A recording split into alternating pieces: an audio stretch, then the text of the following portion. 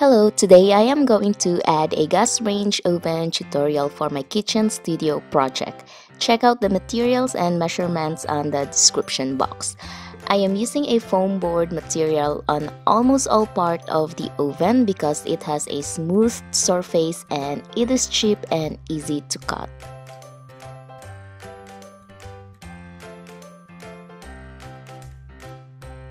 And here are the pieces that I have already cut. And these are the patterns that I will be using for the door and the top.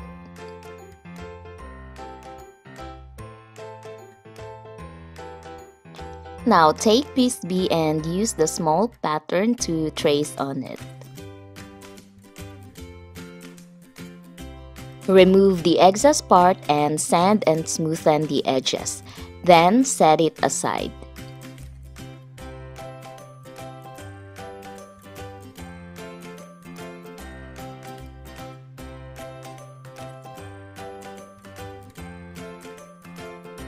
Take piece F and use the big pattern to create an opening for your oven door. The pattern is actually not necessary. You can create the opening without it as long as it is not too big. When you create the opening in the middle part, it is best that you use an X-Acto knife with a fresh blade. I didn't have any fresh blade, so instead I used this big cutter to cut the inner part. Sand the opening if necessary. Then set it aside.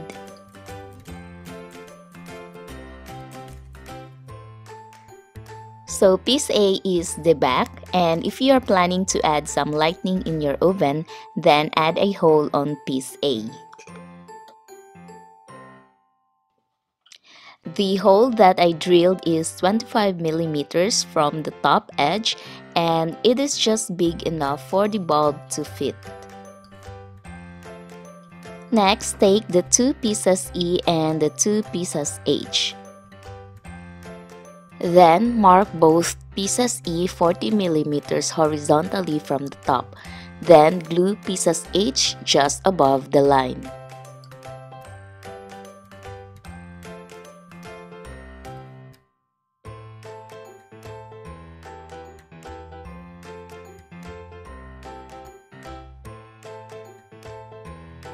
Then, take piece A and glue piece E together.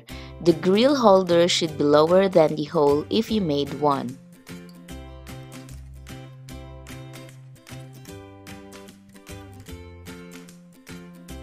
Next, take piece C and glue it together with piece E and A. It should be just over the hole if, again, you made a hole.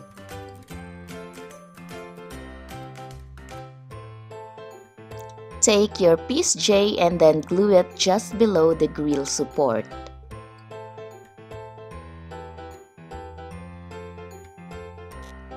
Then take the second piece E and glue it together with the other pieces.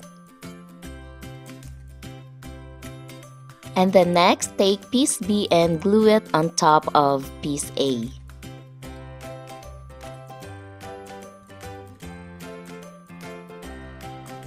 Before I will continue gluing the other parts, I am going to paint the semi-finished part and all other unglued parts with enamel paint. I won't suggest an acrylic paint unless you have a really good brand because the foam board is actually covered with paper which is the smooth part, and once it is soaked with watery acrylic paint, it eventually separates from the foam. If you use an oil-based paint or enamel paint, don't use any thinner or spirit because this will melt the foam. And bear in mind that oil-based paints takes a long time to dry. It dries between 2 to 4 hours depending on how many coatings you made.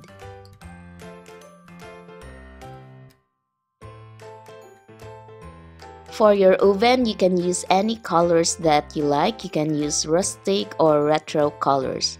And here for pieces B, C, D, and G, I painted it with silver color, which actually didn't look like silver but instead more like gray.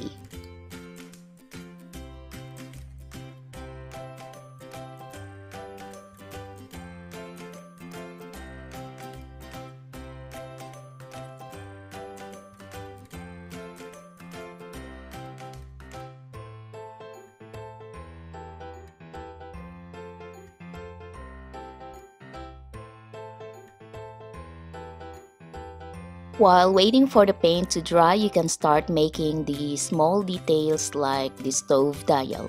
For the stove dial, I used a scrap clay and simply cut a round shape and a smaller round shape that I put on top. Then I painted it with black enamel paint.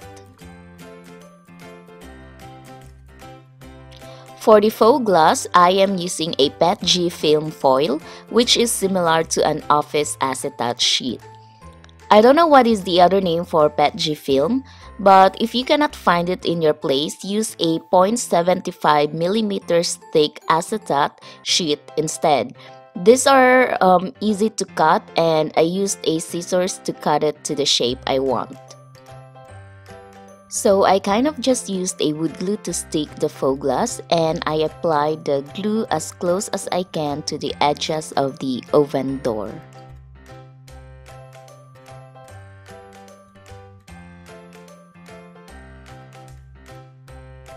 For the door hinges, I used a paper clip which I cut and bent the sides to form like a big staple wire. The idea is to insert the wire on the foam, but let's do that later. Next, I wrapped the wire with a thin cardstock and glued the cardstock together. If you have a hollow lollipop stick, you can also use that as well. Then I painted it with black enamel paint. For the cooktop, you can design whatever you like. You can have the gas burner, the electric coil burner, or the induction type. As for me, I chose to make the gas burner, and I am making a very simple faux iron cooktop which is made from the foam board and paper clips. Then I painted it with black enamel paint.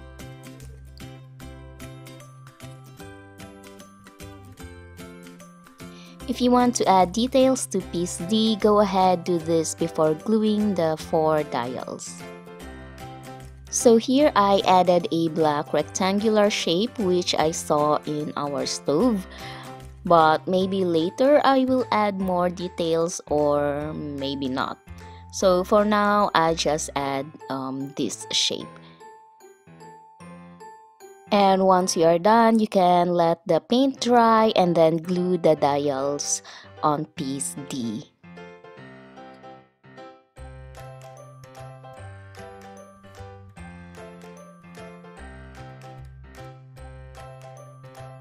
To add the hinge, make sure that it is attached to the bottom, which is the wider part. So as you can see here, the top where the oven handle will go is much narrower than the bottom. And since the foam board is really soft, so I kind of just push the wire in. Next, take piece D and G and glue to their respective places. Here, I glued piece D first, and then before I permanently glued piece G, I tried to fit the oven door first and see if it has enough space. If not, I can always make adjustments by sanding piece G. Next, apply glue to the cardstock on the hinge and attach this to piece G.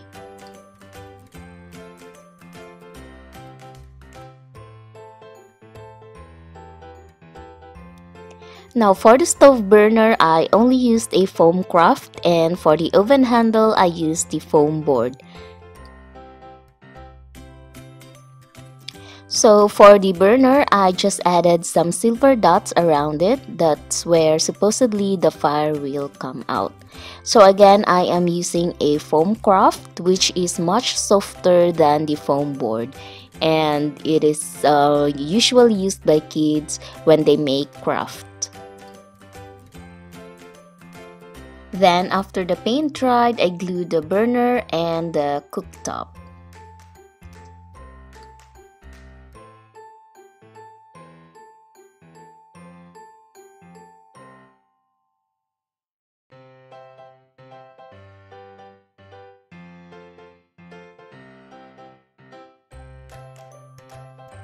And lastly, attach the oven handle. If you have noticed, I didn't add any grill here, but you can add it if you like. That's what the grill holder is for. Then I added a battery-operated LED light that goes to the hole I made on the back of the oven. This is, by the way, not a dollhouse light, and it has a white bulb. I will eventually change the white bulb to yellow bulb when I get my new supplies. Thank you for watching this tutorial and hope you enjoyed it. Don't forget to click the subscribe button and get notified for new videos. Bye bye and see you next Saturday.